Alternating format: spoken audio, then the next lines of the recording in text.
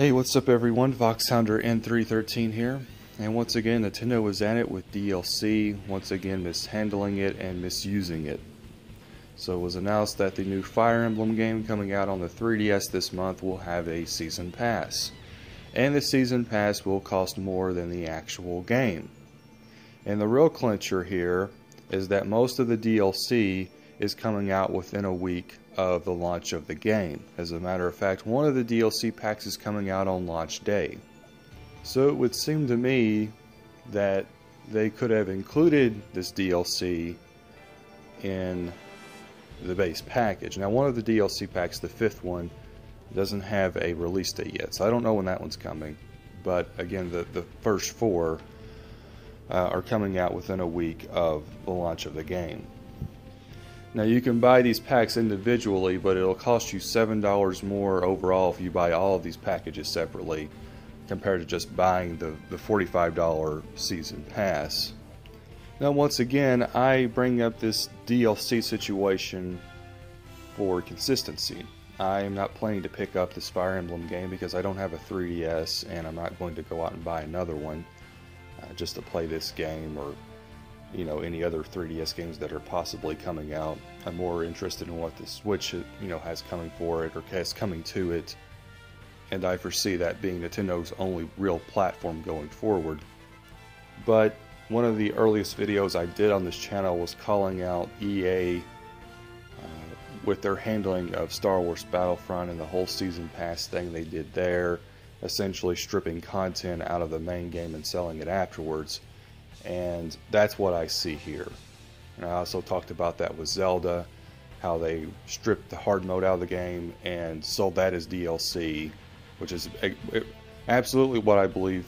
That's what I believe happened. I believe they left the hard mode out intentionally because the game had a long development cycle, so they could have worked it in there. I think they left it out intentionally so that they could sell it as DLC later. And if by some reason they didn't have enough time to develop it, it should have just been a free update for the game. Because if you go back to Mario Kart 8, the original version, 200cc, which was a harder difficulty, was added as a free update. And this Zelda hard mode, from what we know, only really strengthens the enemies, and that's all it really does. It's just kind of your standard hard mode. There's really no extra bells or whistles that go with it. Nintendo is really getting carried away here with the DLC thing, and it's really unfortunate to see because with Mario Kart 8, the original version on Wii U, I felt that was some of the best DLC on the market. And that's, comparing to all game consoles, all digital services, whatever. That was some of the best DLC I'd ever seen, and it was handled in a really good way. With Mario Kart 8, you knew you were getting as much content as you were with previous Mario Kart games, and the DLC was some extra stuff, and it was for the most part reasonably priced. And I hope that that would be their model going forward, but it seems that they're getting into EA and Activision territory with Zelda and now with Fire Emblem. Now, the Zelda DLC is considerably cheaper, the Season Pass or whatever you want to call it. The problem with that is that, again, you have to pay for a hard mode, which should have been a part of the main game, and you have to buy the Season Pass. So if you're not interested in the first DLC pack, it doesn't matter. You have to buy it anyway if you want to get access to the second DLC pack, which I think is the one most people are going to be the most interested in. And that second DLC pack is just fine. Adding extra content, a new story mode, a new dungeon, that sort of thing, that's fine, assuming it wasn't stripped out of the main game. And it's coming later this year, so I'm going to give them the benefit of the doubt and say that that wasn't ready when they released the original game. That's fine. That kind of DLC I'm okay with. I'm not opposed to the idea of DLC. I'm not opposed to the concept of DLC, but it needs to be handled in a reasonable way, and it's not being handled in a reasonable way with Fire Emblem and with Zelda.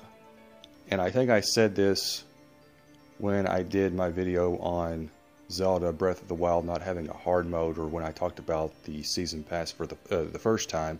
I said that a bad idea doesn't all of a sudden become a good idea because Nintendo was doing it. It's not the way it works. Screwing over your consumers is screwing over your consumers, whether you're Nintendo, EA, or Activision. I'm sorry, that's just the way it is.